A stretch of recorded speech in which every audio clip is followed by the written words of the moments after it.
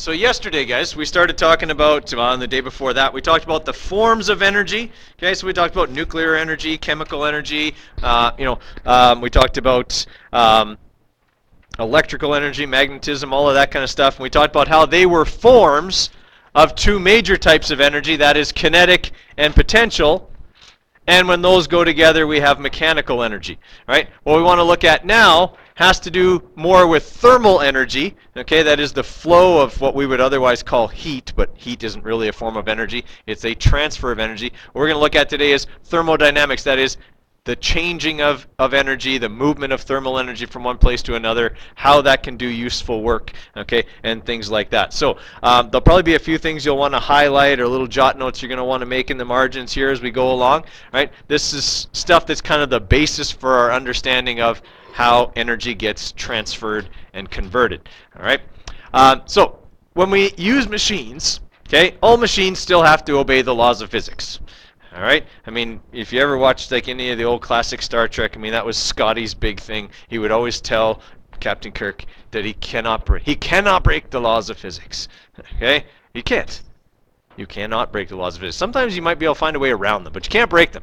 All right? And so, whenever a machine is running, it's obeying certain rules. All right? One of those rules is that it can't be 100% efficient. Right? If I put, $100 worth of gas in my truck, okay, I know that realistically only about $18 of that fuel is actually driving my car forward. The rest of it is wasted because an internal combustion engine is incredibly inefficient. All right? And we can kid ourselves and say we've designed them and made them better, and we have. All right? But realistically, most of the energy from the fuel that's burned by the engine in your car is lost as heat. Okay? Realistically, when you burn fuel, it turns into heat, and we're using that heat to turn into mechanical energy. That's a really inefficient process. Most of the energy in your fuel is simply wasted.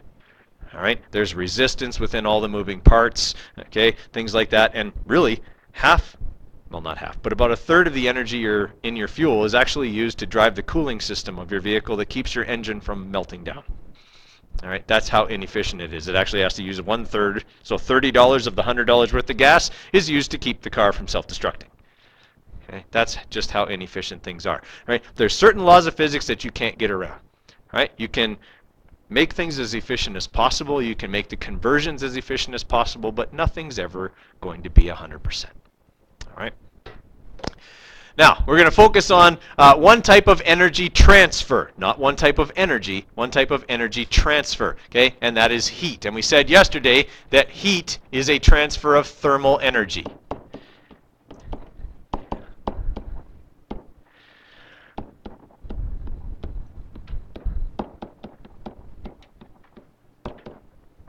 Okay? Now, you're probably looking at that and go, why did Cutter draw a triangle? Is he losing his mind? No, I'm not. In physics, a triangle means change. All right? The triangle is the Greek letter D, delta. Okay? Delta means change in science. All right? So heat is a change in thermal energy. All right? So anytime you see delta, and you're going to see delta a lot, okay? Delta means there's a change in the energy. Now, anytime you have a machine or you have two separate objects that are interacting with each other, we call that a system. Right? And usually when we're focused on energy transfers and energy conversions, those conversions are going on in a system. Everything outside the system we call the surroundings. And the surroundings interact with the system depending on the type of system it is. All right? So there's a few types of systems that we're going to go over. All right? So a system is a series or a set of interconnected parts.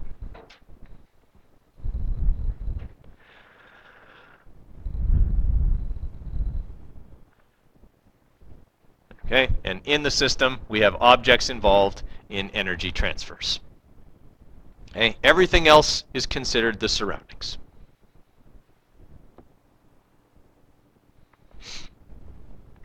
Okay, so the example they have here with a gasoline lawnmower, the system could be the engine. And the surroundings could be the other parts of the mower, the grass, the air, whatever else. Okay, you have to set boundaries, but the boundaries you kind of pick. All right. If it was me and I was talking about a lawnmower, I would include in that system the grass, because the blade of the mower is interacting with the grass, and the blade of the mower is connected to the engine. So I would have set the boundaries different than this example did. All right. I would consider the air the surroundings. Right? But because the mower is actually interacting with the grass and cutting it down, it is transferring some of its energy to the grass. The grass is interacting with the engine. But again, it depends on your point of view where you set the boundaries. Okay? Now, when you define a system and its surroundings, there are different kinds of systems. 3 different kinds. Right? The most common system is an open system. Okay? And an open system exchanges matter and energy with its surroundings.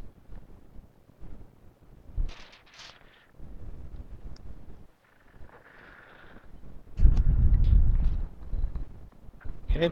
Now, a lawnmower is a perfect example of an open system, because when you run a lawnmower, it gets hot. Okay? And that heat naturally flows, as we learned yesterday, from a hot object to a cold object. Right? So it is exchanging energy with the surroundings. The heat from the motor, the thermal energy from the motor is going to be transferred to the surrounding air. So it's definitely exchanging energy.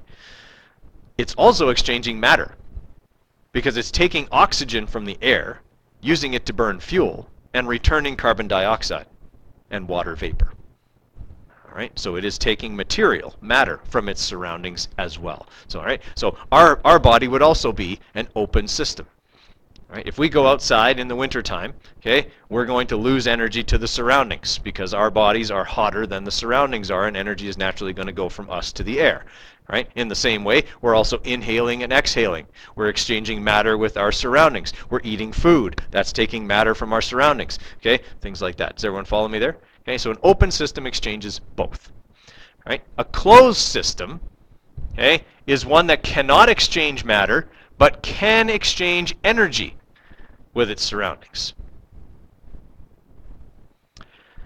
So let's say I'm getting ready to make dinner, and I take a Ziploc bag out of the freezer that's got a steak in it. By the way, I'm not a vegetarian. Okay, if you don't like your food to have a face, I'm sorry. Okay, I'll eat the cow. Walk it through a warm room and shave it. I'm ready. Okay. Anyway, okay, so I take that thing out of the freezer. Now, if I put it on the counter to defrost, is it exchanging energy with its surroundings? It is. It's going to absorb energy from its surroundings because it's going to thaw sitting on the counter. Right? If it's in a Ziploc bag, is it exchanging any matter with its surroundings? It is not. Okay? It is sealed off, airtight in that Ziploc bag. All right? So no air is getting in, no air is getting out, no other material is being exchanged until I open the bag and barbecue it. Okay? Till then, it is a closed system. So anything that is sealed off but not insulated is essentially a closed system. Right now, even if you had something that was insulated, so if you had a thermos, okay, so insulated coffee mug or big thermos or whatever, right, that's still a closed system. Yes, it'll keep energy in and not exchange as much energy with its surroundings, but eventually the stuff that's in the insulated mug gets cold. Agreed? Okay, so it's still it's not a perfectly insulated or isolated system. It's still just closed because it does exchange energy with its surroundings. Okay, it is sealed off. Okay, like if I close the lid, and shake it, nothing goes in or out. It's not exchanging any matter, right? But it is exchanging energy. All right. The last type of system really is just theoretical. You can't really build a perfectly isolated system.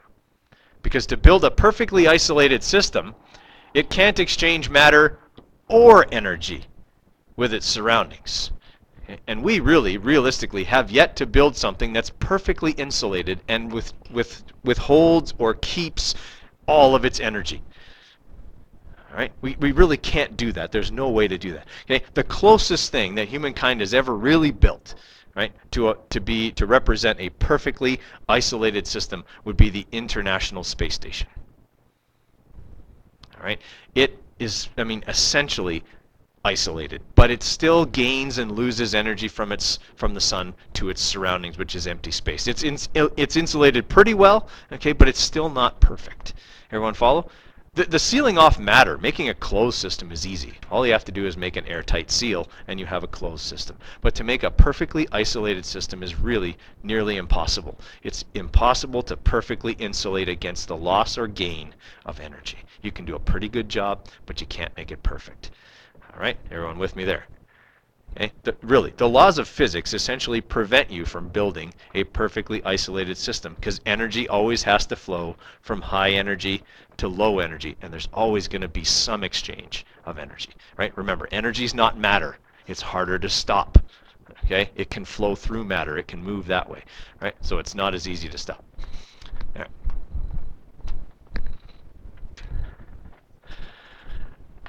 Okay, there's a few laws of thermodynamics, okay? So these are kind of the first laws of physics that you're going to learn, okay, in Science 10 here.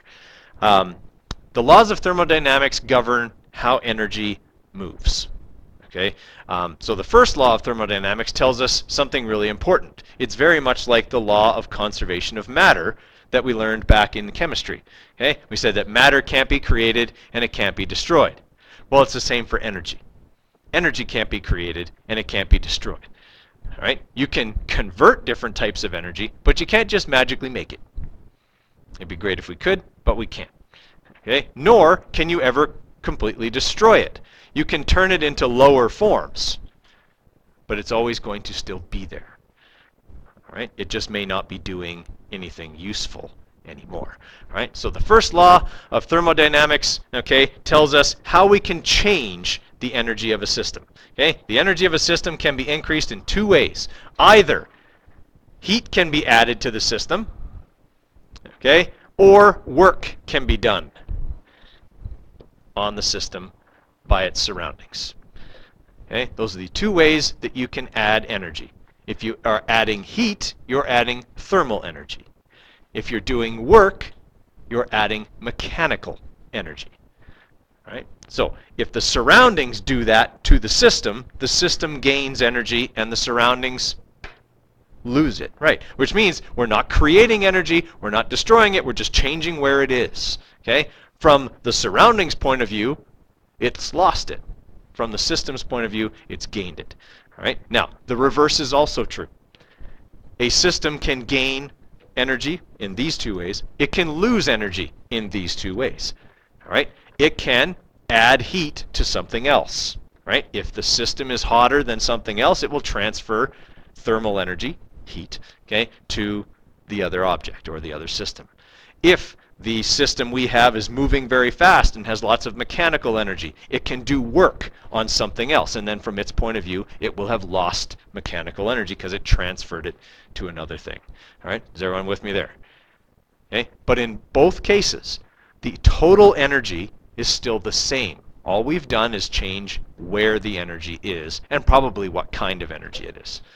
Okay? All right. So, and then down here is kind of the opposite of that. Okay. Similarly, it could be decreased in two ways. Okay. Either heat can flow out of the system to its surroundings, or work can be done by a system on its surroundings, which is what we just said. Okay. Work done by a system on its surroundings is considered negative. Okay, because from our point of view, then we've lost the energy. From the surroundings point of view, that work is positive because it's gained the energy. All right, so the big thing here is this part that's highlighted, and I think it's highlighted in yours too, right? Okay, so just put a star around that. Okay, the first law of thermodynamics really just says that energy can't be created, it can't be destroyed. Okay, it says here that the total energy, including heat, okay, in a system and its surroundings remains constant. Right? Whenever heat is added to a system, it transforms into an equal amount of some other form of energy. All right? So the amount of energy in the entire universe is fixed. Right? There isn't any place that's making energy. Right? Now, usually at this point, someone goes, "But Mr. Coderre, the sun's making energy all the time." Okay? the sun is converting energy all the time. Remember that nuclear fusion, okay, harnesses the potential energy that's stored in atoms. The sun is simply releasing that potential energy as radiation, heat, okay, things like that. Everyone follow there? So that energy was there to begin with. The sun is converting it from the potential nuclear energy into the forms of energy we need. All right? So it's always, the amount of energy is always fixed. Okay? Now, does that mean that it's always in the same place? No. Energy is always moving. Right? It's always following the laws of thermodynamics and going from hot to cold. That's why energy never flows to the sun. Okay? It's the hottest thing anywhere near here. Right? So energy is always flowing away from it.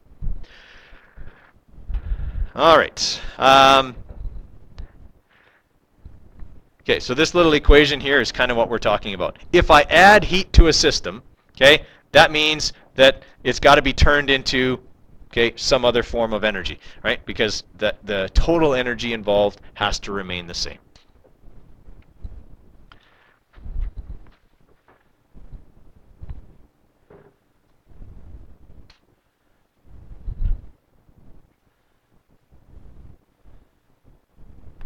Okay, so if I add energy to a system, the system's probably going to do some work, but in the process of doing work, it's going to have inefficiencies.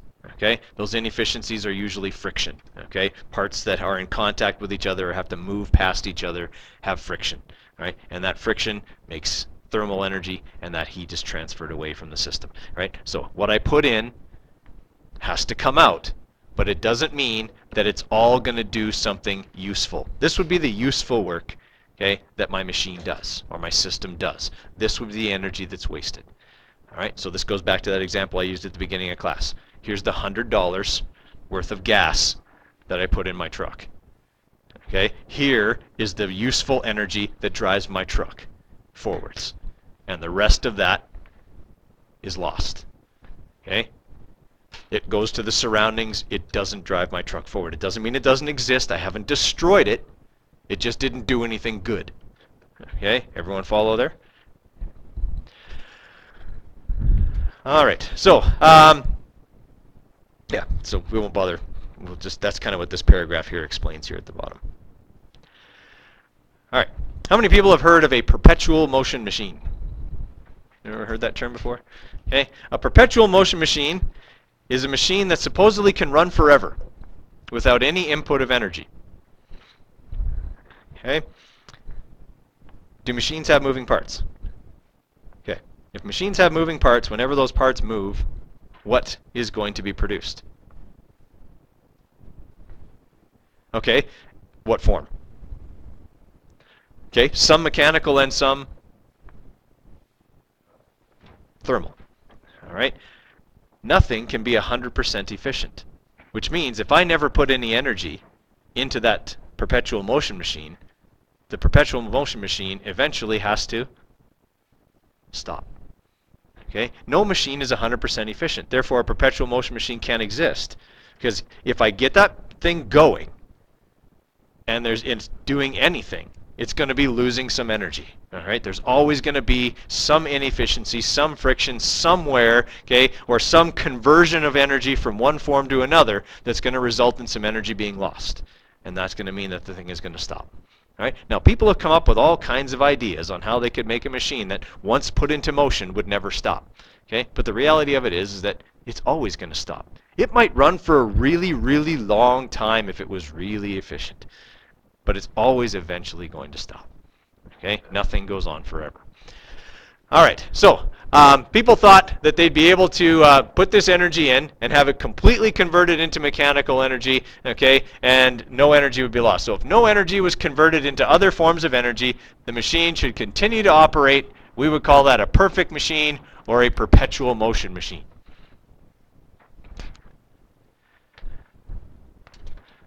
Okay? In order to do that, the machine has to convert all the mechanical energy completely. Okay? All the mechanical energy conversions have to be perfect. Okay? And we just know that that's not possible. When a machine is running, how can you tell? How can you tell a machine is running? What are some signs? It makes sounds. Okay, if it makes sound, is sound a form of energy? Where is that energy going? Is it staying in the machine, or is it going to the surroundings? It's going to the surroundings. Sound represents an inefficiency and a loss of mechanical energy from the system. Okay, so sound tells us this machine's not going to run forever. It's going to stop. All right. Sometimes do you see, like in an electric motor, if you can actually see the electric motor, can you see sparks? Sometimes you see little blue electrical arcs. Okay, if you can see them, what form of energy is that? Light. Okay, and that light is traveling out of the system, meaning it's not staying there. So that's not 100% efficient either. All right. Heat is, again, always produced. Machines, when they run, warm up. Okay, because of internal friction. So energy is always being lost. We can't make something perfect. A bouncing ball. I mean, if you just drop a ball on the ground, it never comes back up to the same height. Okay, because when it hits the ground, it makes... What's that? Well, no, if I'm holding it here, it has potential energy. But when it strikes the floor, can I hear it? Okay, then there was some energy that was lost. The shape of the ball changes. Right? When you deform the ball, some of the energy is going into deformation. Okay? Sometimes you can even feel it. Right? If I'm standing right next to where the ball hits the ground, I can feel the vibration in the floor. That means energy was transferred to the floor. Right? And that means that the ball has lost some of it. And that's why a ball never comes back up to the same height. Even those little, those little tiny like super balls that you used to have when you were a kid, right? I mean, they are pretty efficient, right? When you drop one of those, they bounce pretty well. But do they ever bounce, like if I drop it, does it bounce higher than where I dropped it from? No, that's impossible. Okay? It would be impossible for a ball that I drop to bounce higher than the point I released it from. Because if it does, that means that it would have more energy than when I released it from here. That means I created energy. That's breaking the laws of physics. Right? Now, some of you are going, I'm pretty sure the ball would bounce higher. I remember those super balls. They were crazy. Okay? But you probably never actually just dropped it. You usually gave it a little bit of kinetic energy, okay, on the way down. Gave it a little boost. Okay? All right, so that's the example here. They've got the bouncing ball, and that's converting gravitational potential energy into kinetic energy, back into gravitational potential energy. But we're losing energy in the form of sound and things like that, okay, as we go along. All right. Second law of thermodynamics. Okay? The second law of thermodynamics is the one that prevents perpetual motion machines from existing. Okay? And that is, it describes the flow of energy. Okay? What we learned yesterday. Energy always goes from high energy to low energy, from hot to cold. Okay? That's the second law of thermodynamics. Okay? The second law states that heat always flows naturally from hot to cold, but never naturally from cold to hot. Okay, so these pictures here are showing you some people's ideas for perpetual motion machines. Okay, a machine that once running would run forever. So this circular one here, okay, so the idea is that as the wheel spins, because these things are curved, the ball would roll and then kind of get over this, get over the hump here, okay, and when it got over the hump, it would roll down and push downwards on the wheel, okay, creating a force that's this force here represented by the arrow that's driving this thing around, right? And then when it gets to this side and it's on at this point here, it's rolling downhill back to the middle, right? And then because it's in the middle, it rotates a little easier at the top than it does at the bottom when the balls are at the edge, okay? The idea here is that this would allow it to continue to move. Where are the places where that machine loses energy?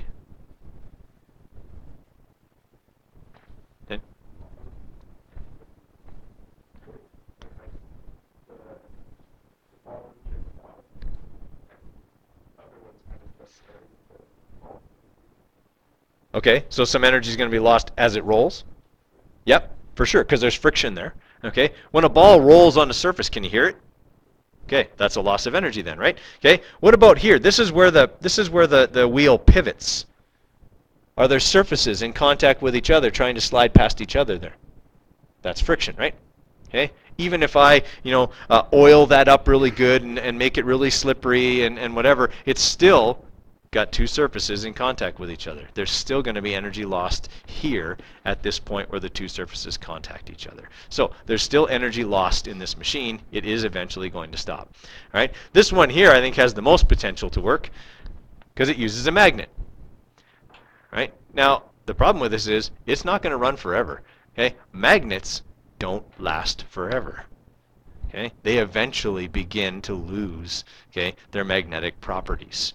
So over the course of time, this would eventually stop. But the idea here is that these balls would be made of like steel or something that would be attracted to the magnet. Okay? So the magnet would draw them up the hill, and then they would fall through the hole and go back down this smaller ramp. But here's where the machine breaks down. In order to get back to here where the magnet can attract them, they have to open a door. And that's work. Okay? It takes energy to open that door. So that's going to slow that ball down. Okay? And it's going to lose some energy right there each and every time. All right? Everyone follow me on that? Okay? Plus, there's friction, right? Every time there's two surfaces in contact with each other, there's going to be some friction. Right? Now, even if you could make one of these and make it continue to go and go and go and go and go, would it ever do anything else? No. Okay? A perpetual motion machine, even if you could make one, would never do anything useful. It can't. Because work is a transfer of energy. And if it ever did any work, it would lose energy and stop. Because you're not putting any energy into it. Okay? If it transfers energy out, it has to stop. All right? So a perpetual motion machine is trying to get something for nothing. Okay? But it can't ever do any useful work because if it does, it's transferring energy away and it'll have to stop because it doesn't have any energy input. All right? Everyone okay with that? Yeah? All right. Yesterday we talked about Sadi Carnot, okay? The French guy that was studying how you could convert heat into mechanical energy. Right? This is kind of the design for what he was trying to do. Okay? He was trying to build what we call a heat engine. Right? And a heat engine uses the second law of thermodynamics to do mechanical work. All right? So the second law of thermodynamics says that in this high temperature area, I have lots of energy. And over here, where it's cooler, I have less. And so heat naturally wants to flow this way. If I can put the machine I want to do work in between the hot area and the cold area, as the heat flows through there, it can do work because energy is being transferred. So I can capture some of that energy between the hot and the cold. Everyone follow me there? Okay, so that was his idea. If I put my heat engine right here in the middle of the flow, I can catch some of that energy and make it do work. Right? Theoretically, that idea is wonderful. Okay? In practicality, it only works if there's a huge difference between the hot area and the cold area. Okay? It can't be like 2 degrees difference. Okay? 2 degrees difference does not represent a big enough transfer and flow of heat from one place to another to get anything done. Okay? We are talking the difference has to be hundreds of degrees Celsius, all right, to get anything practically done. All right, so when a heat engine works, okay, it flows from a high temperature area to a low temperature area, and then we convert the heat into mechanical energy, which can be used to do work. All right, so it converts heat into mechanical energy. All right, but obviously not all of the heat can do useful work. A lot of it is just lost as exhaust. Okay? A jet engine is an example of a heat engine. We talked about that yesterday. Okay? The majority of the heat produced by burning the JP5 jet fuel, okay, that a jet burns is essentially kerosene. If you have like a camp stove, it's essentially the same stuff you burn in a camp stove. Okay? Most of that is just exhaust. It just goes out the back as heat. All right? I'm not saying it doesn't make those turbines spin and spin really fast. Okay? It does, but again, a lot of that heat is simply lost. Right? If you've ever seen, like gone to an air show, how many people have gone to an air show and watched like the fighter jets and stuff, right? Okay, it's really cool. You should do it at some point. They have special parts of their engines called afterburners. Okay, and what they do is when they light the afterburner, they get extra thrust. Okay, because the afterburner recombusts extra fuel. Okay, and produces an even hotter area in the engine, okay, that allows a greater flow of heat through the engine, giving extra push. All right, and so if you ever see, a plane coming in, they usually come in kind of level, and then they just light the burners and they go straight up in the air, okay, really, really quickly. All right, that's how they get the extra thrust in order to do that. You'd never see a passenger aircraft pull a maneuver like that, all right, because they don't have the power and they're way bigger. All right. All right. So, for the example they have here, in an internal combustion engine, okay, the fuel combustion chamber burns at high temperature, okay, and that causes the piston to move and gain mechanical energy, because when you burn fuel, the gases get hotter, and when things get hotter, they expand, and that's the pressure that drives the piston downwards. All right, so again, we're using a hot area trying to get out. The heat is trying to get out and go somewhere else. Okay, we're using that to push the piston down. Okay, and then we let that exhaust get out. Okay, during different phases of the engine, which I'll show you here later. Okay, there's the valves open and close and allow gases in and out. All right, so the hypothetical temperature difference boat, okay, that's shown kind of up there and in this picture down here below in your notes. Okay, one pipe is in the surface of the ocean, and obviously on the surface the water is warmer. Okay, and one pipe goes really, really far down into the deep water where it's cold. And the idea here is that heat will flow through the engine and then down into the cold water. What's the problem with this design?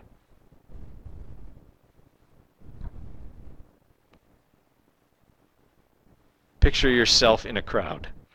Okay? You're in a really big crowd of people. All right? You need to get, okay, so here's the crowd. You're stuck in the crowd. You have two options for how to get to this place over here that you want to get to. You could simply walk across the grass and get to here. Or you could follow the crowd through a narrow tunnel and then push your way through this hallway and get here. Which way are you going to go? Across the grass, because it's easier. Why is the water going to go through the engine and then down to here when it's already in contact with the cold water? The answer is it's not. It just doesn't happen. Okay? There's simply not going to be enough flow through this motor to propel a boat. Okay? You'd be lucky if any water went through the engine at all. Right? It'd probably just sit there. Okay? It's unrealistic. It just simply, it's theoretical, it's nice in theory, it just doesn't work in practice. Right? There's not enough of a temperature difference here for this to work. All right. So according to the second law of thermodynamics, heat never naturally flows from cold to hot. However, heat can be made to move from cold to hot. Okay? So you're not really breaking the laws of physics if you make heat go from a hot area, or sorry, from a cold area to a hot area. Because we know that cells can do that with material using active transport. Right? They can transport stuff against or up the gradient. They just have to use what? Active transport uses energy. Right? Okay? You can make water go uphill. It just won't do it on its own. Okay? You have to use energy to do it. Well, the same is true with heat. I can make a cold area colder by pumping the heat out. What's in the device that we use that does that all the time?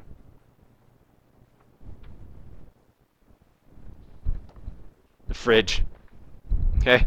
Your refrigerator keeps food inside it cold by pumping the heat that gets in there back out into the room.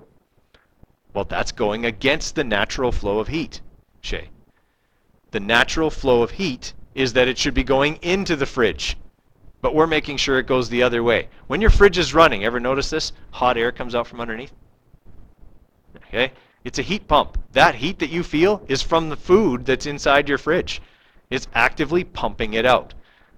Now, that said, that works, but your fridge is probably the largest consumer of electricity in your house.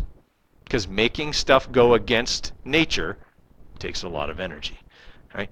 How many people have air conditioning in their house? Okay, yeah, a few. All right, an air conditioner is exactly the same as a fridge. Okay, it's doing exactly the same thing. It's trying to keep the temperature in your house lower than it is outside by pumping heat from inside outside, making it go from cold to hot. Okay, you can do it, but you have to put energy in to do it. It's pumping stuff uphill. Everybody with me there? So a heat engine uses the natural flow of heat from hot to cold. If you want to make it go the other way, you need to use a heat pump. Okay, an air conditioner or a refrigerator, those are heat pumps. Okay, they go the other way. All right. So heat engine and heat pumps are similar in that they both operate on the principle that heat naturally flows from a hot substance to a cold substance.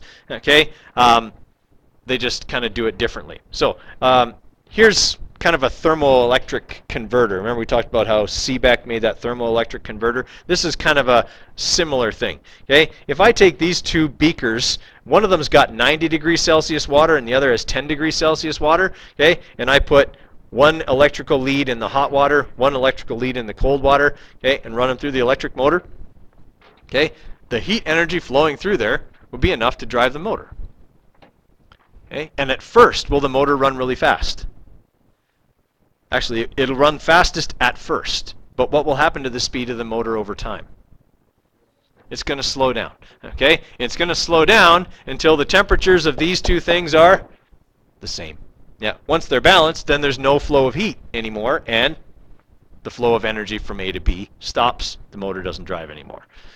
All right, everybody follow me on that? Now, I'm not saying you can go home, grab an electric motor, and put the two wires in hot water and cold water and have it spin. It's not going to work. There has to be a thermocouple in there to make that work. Okay, but it can work if you have a thermocouple in there. Okay. All right, so a thermoelectric converter, okay, which is what we have here, that's Seebeck's invention, okay, is an example of a heat engine, okay, and it follows the second law of thermodynamics. As long as there's a temperature difference between the hot and cold, okay, energy will flow. But as they begin to get closer together, that will stop.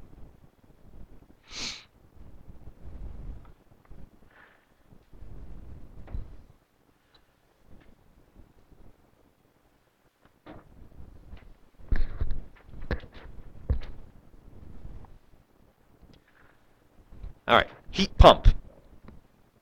Right? So a heat pump is your fridge. Okay? And what your fridge is doing, if you've ever seen what the back of your fridge looks like, on the back of your fridge is kind of a grid, okay, or a grill kind of looking thing. Okay? And those are little tiny pipes that contain the refrigerant, okay, which is a special chemical that we use to capture heat. Okay? And what it does is its physical properties are that its boiling point is very close to the temperature you want your fridge to be.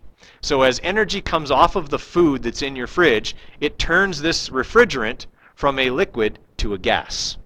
And in doing that, this liquid absorbs large amounts of energy.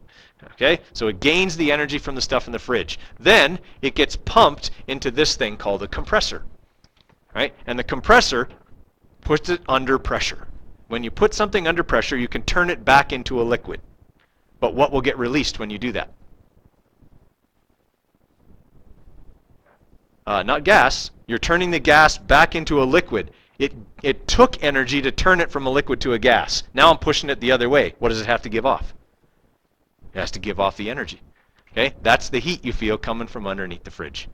Okay? It's the heat released when the compressor forces that stuff back into a liquid state. The energy comes off. Okay? That's how your fridge steals the energy from your food and pumps it out into your house.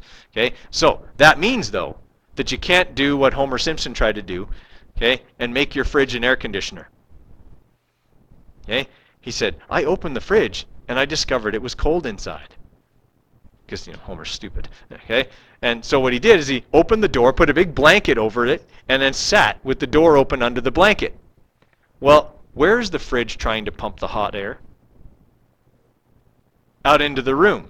You put a blanket over that, are you preventing the flow of that heat out into the room?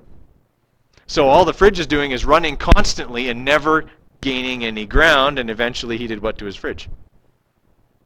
Burned it out. Yeah. Okay? Because it was trying to pump the heat it was taking away, which was his heat, okay? And it was trying to get rid of it into the room, but he had prevented the flow of that energy to elsewhere. So the heat pump couldn't pump. Okay? It would pump, but it just kept pumping back onto itself.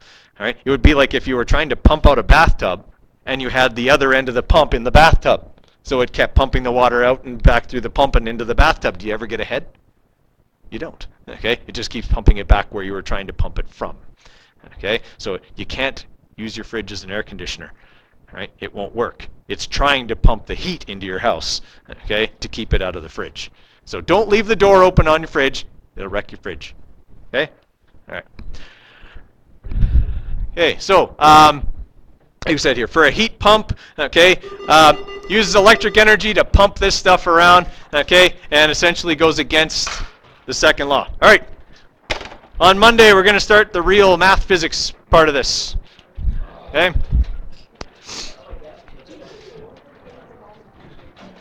All right, so a heat pump can be like active transport. We can make something go against its natural tendency, but it'll cost us. Right? If heat naturally wants to go from hot to cold, that's fine. But if we want to make it go the other way, we've got to use energy to do that. And that's what a heat pump is doing. And that's why we call it a heat pump. It's just like pumping water uphill. Water won't go uphill on its own. It has to be actively pumped that way.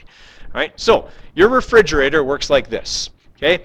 If you've ever, when your refrigerator is running, you can feel the warm air coming out from underneath. Ever notice that? Okay? That is the heat that was taken from the food inside your fridge. Your fridge is pumping it out of the fridge and into your room, into your kitchen. Okay, but I mean, obviously the kitchen is warmer than the inside of the fridge. We're taking heat out of a cold area and pushing it into the warmer area. Here's how your fridge does that and how an air conditioner does it. Okay, there's a refrigerant, a fluid, okay, that flows through the walls. Well, it's in little tiny pipes, but little wires, okay, inside the fridge. All right. As energy from your food is absorbed by that because it's colder than your food, it gains energy and it changes state from liquid to gas. Okay, we use a refrigerant that does that at around the temperature we want our fridge and freezer to be. Okay, and it changes state from liquid to gas. As it does that, it absorbs a lot of energy.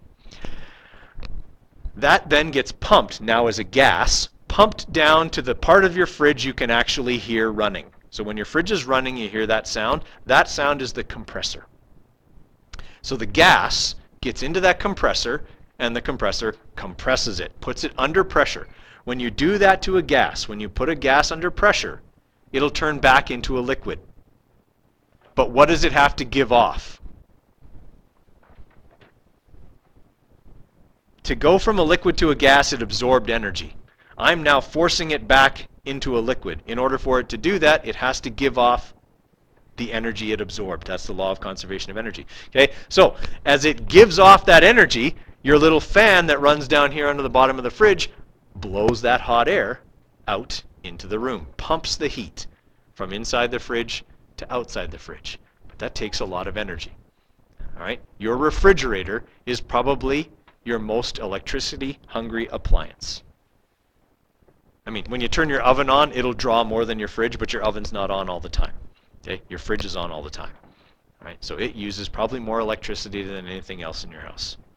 All right, because it's trying to go against the laws of thermodynamics and pump against the natural flow.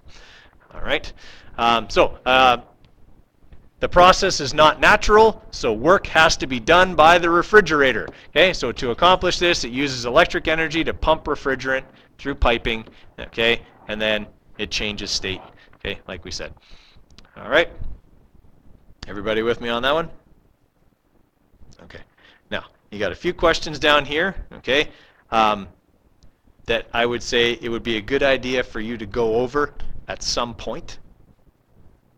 All right, I'm not actively going to take them in or anything like that, but I would have a look over them because they're, to some degree, the kinds of things I might ask later. Okay, everyone with me there?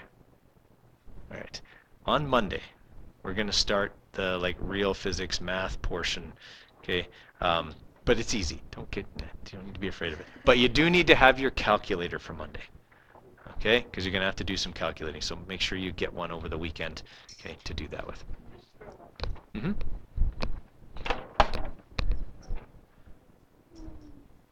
Far enough?